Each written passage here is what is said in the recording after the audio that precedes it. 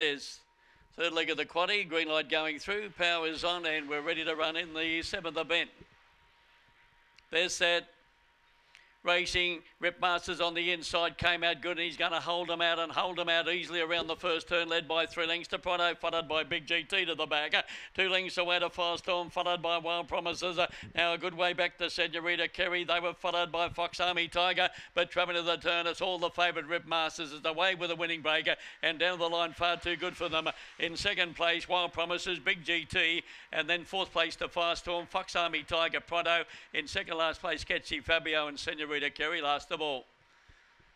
Up went the lids, away went Rip Masters. He came out a little bit slow at Maitland on Tuesday, but he jumped good today, and he's run 22.70.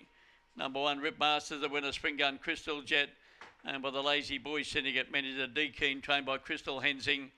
3 Wild Promises, Magic's Fight, Takeover Teddy for Robert McComb, and number 9, third, Big GT, Beckenbauer out all night for Carol Eden.